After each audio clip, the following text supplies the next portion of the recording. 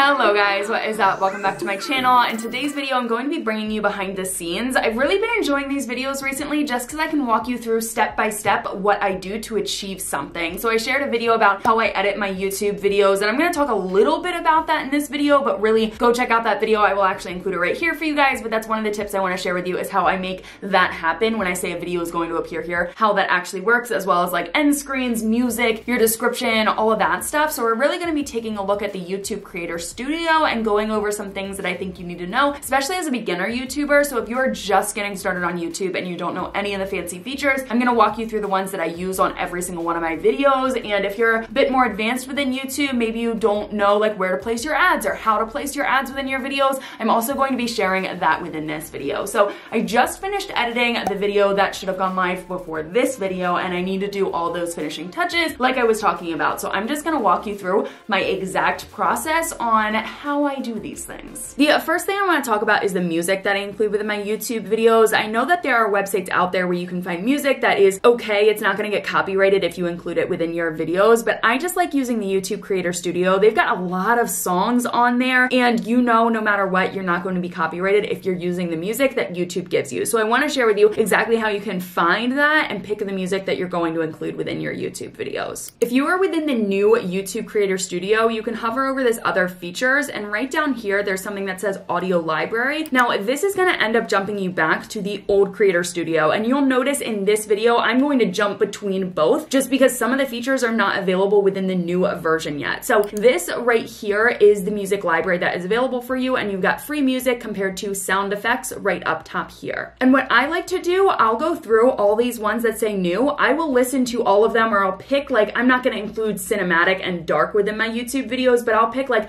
hip hop and rap happy, and I'll listen to that. And then if I end up actually liking that song, I will download it to my computer, and I actually have a file that just contains a lot of different songs that I have downloaded from the YouTube Creator Studio right here, and then whatever one fits the vibe for the video, I'll include that within my video. But I do think having a certain song that you play at the beginning or the end of every single one of your YouTube videos really helps with your branding as well as setting the mood for your audience. So if you guys follow any creators where they have the exact same music at the beginning of all of their videos, it's kind of getting you in the mood, getting you ready to watch their content. But this is how I find my music. So if you guys have ever wondered that, it's all just within the YouTube Creator Studio. Now I'm going to go back here, and we're actually going to be editing this video that I just uploaded, which is how to be unique and stand out on YouTube. And one of the first things that I like to do, I like to set my end screen as well as the cards. Now again, your end screen and your cards are not available within this version of the YouTube Creator Studio. You have to jump back to the old version. So right over here on the side, cards are when I say that something's gonna pop up here. That is what a card is, and you can actually add 5 of them within your YouTube video compared to the end screen. That's your last couple of seconds. I think it's like your last 20 seconds you can select it up to. I'm not really sure the length, but that's the last part of your YouTube video where you can include other videos or your subscription button so people can subscribe to your channel or go to your channel. What I'm gonna actually do, instead of clicking on these individually here, I'm gonna go back to the classic Creator Studio just because it's a little bit easier to navigate, in my opinion, that I don't have to keep jumping back and forth. That's just a pain in the butt. If you guys pay attention, if you guys watch my videos the whole way through, then you probably know what my end screen is. It's just 10 seconds of a black screen, and then I add videos and a subscription button that is available using this end screen tab, which I am going to show you. But if you want to do something a little bit cuter for your end screen, you can design a graphic that says subscribe with an arrow pointing to your subscribe button, as well as like watch more and then your next video that you want to recommend to your audience. But what I just do 10 seconds of a black screen, and then I use this same exact template every single time at the end of my videos. So what I actually do, I click on this import from video button, and I'm going to select one of these,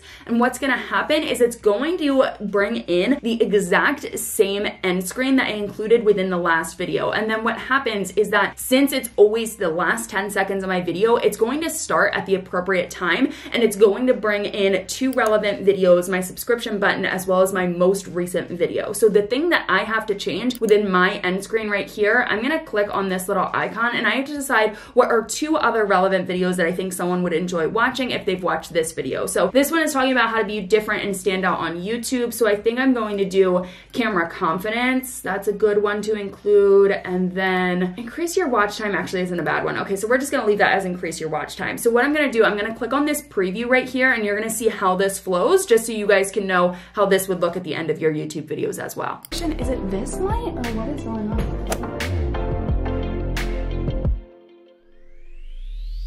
And that's it. So it's just the last 10 seconds of my video that includes those extra things there. It gives you 3 videos to watch as well as a button to subscribe to my channel. Now, if you've never done this before, what you can do, you can click on use template right up here, and they give you templates of what you could possibly use within your YouTube video. For mine, I actually designed it on my own, so you can select one of these and then move things around if you want to do that. And it's actually really easy to do. If you click on this edit element, you can delete it if you want to, and you can add a new element up here, but you only have 4 elements that you can add. That is your end screen. So my end screen is set. I'm just gonna click save, and that is it for that one feature within this YouTube video. So the next thing I'm going to do, I'm going to add the cards, which again, when I say a YouTube video is going to appear right here, that is what pops up here. Now, I don't say that in every single one of my YouTube videos, but I do try to mention my videos in my videos. That sounds really weird. Just so I can get people to actually binge watch my content. So if they're watching one of the videos and they're like, I want to learn more information about that, and I actually have a video on it, it's a lot easier if I just say, if you want to learn more information, go here, instead of having them search on YouTube and then watch someone else's video. So I really hope that makes sense. But in this video in particular, I know that I didn't actually do this at all in the video. So what I'm going to do, I'm just going to add a couple of cards that I think kind of enhance the content, or some videos that I think people would actually like to watch. So again, right up top here, I'm going to click on this cards. But what I'm going to do, I like to space them out throughout my YouTube video. And like I said, you've got 5 cards that you can include. I try to include 4 cards within every single one of my videos. So we already clicked right here, which is around the 2-minute 30-second mark. I think that's a good spot for my first card. And I'm just going to click add card. We're going to do a video or playlist. I'm going to click create,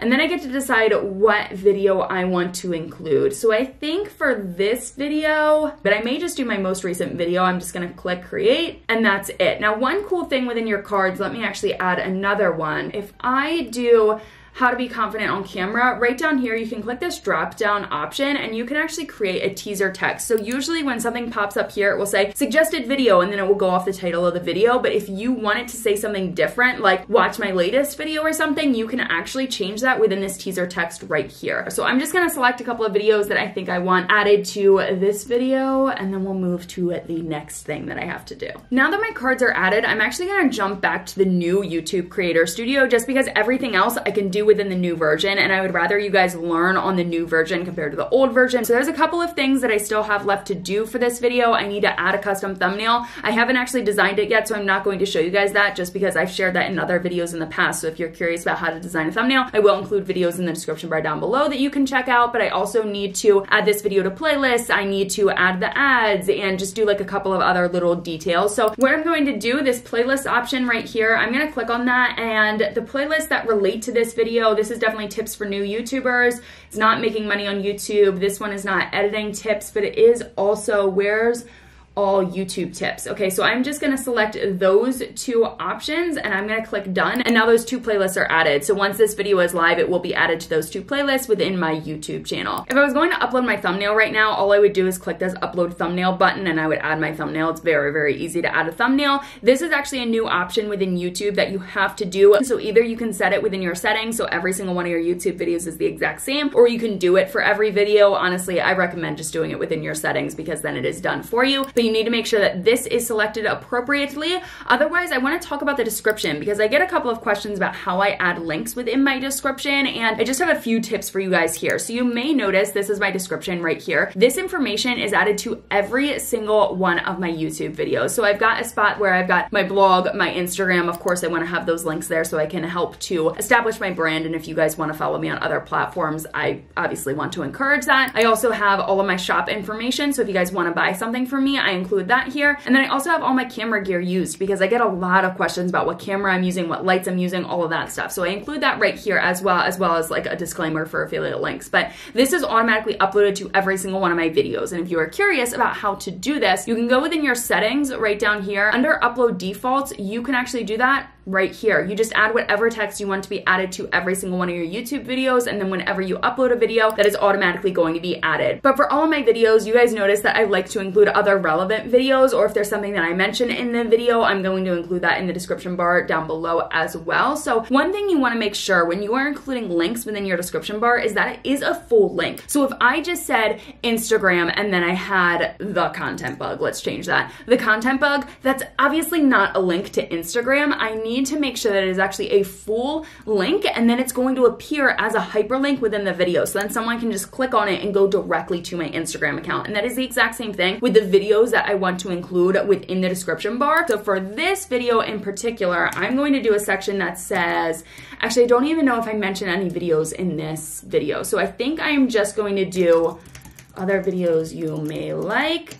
And then what I'm going to do, I'm going to click save. I'm going to go back to my most recent video. I'm going to see what videos I included in the description bar and see if any of these are good videos to also include within this video. And then if there are other ones that I want to add, I'll find those. So I'm actually going to find the ones that I want to include within this video and come up with the list here for you guys. So I filled out my tags, I wrote my description. I'm really, really happy with all of the other stuff that I have done to this video. The last few things I have to do, I still have to edit the thumbnail, but I'm not going to include that in this video. I have to decide where my ads are going to be placed within this video and then just schedule it to go live. So I'm going to show you how exactly you can place your ads within your YouTube videos and how you can schedule it to go live, which is also very simple to do. So the first thing I'm going to do, I'm going to click on this monetization tab over here on the left-hand side. Now this is where you get to select for this specific video if you want an ad before it, if you want it during, if you want it after. You can also decide what types of ads you want included on this video. So I'm going to click after the video, and then I'm going to do overlay ads for this video as well, and I'm just going to click save. And then what you have to do, if you want ads during your video, it says by default we will optimize ad breaks for natural grabs within the video. Now I noticed, or I have heard from other creators actually, that if you just let YouTube do it for you, sometimes they will put a ton of ads in your YouTube videos. That's happened to people in the past, or they will only include one ad within your video. Now since this video is only 11 minutes long, I'm actually only going to include one ad in the middle of the video, somewhere around the 4 or 5 minute mark, and then there's going to be one at the beginning and one at the end. So technically there's 3 ads for this video, and I'm happy with that. I'm going to click on this editor option over here on the left hand side, and we're going to decide where we want this ad added.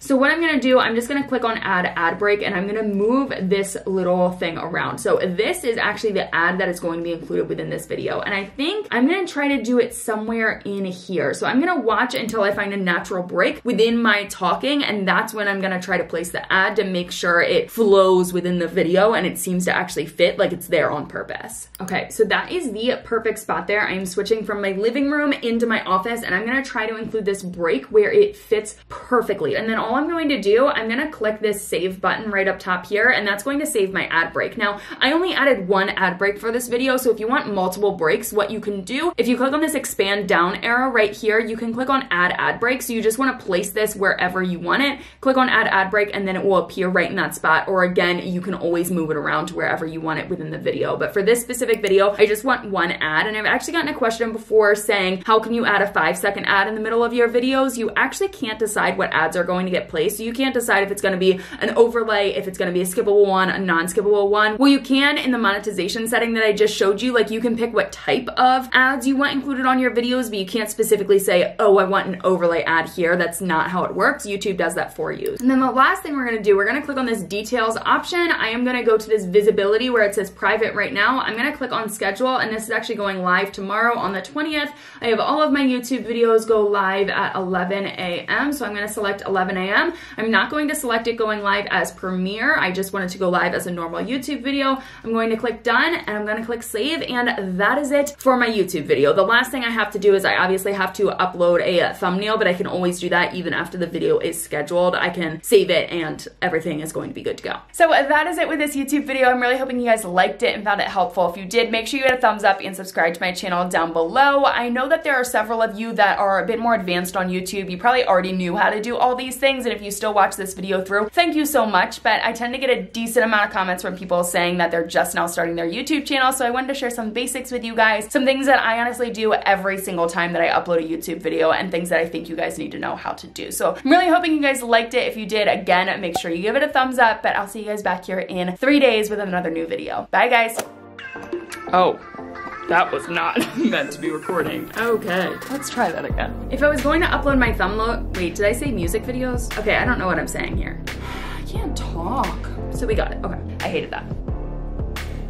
I'm losing my mind.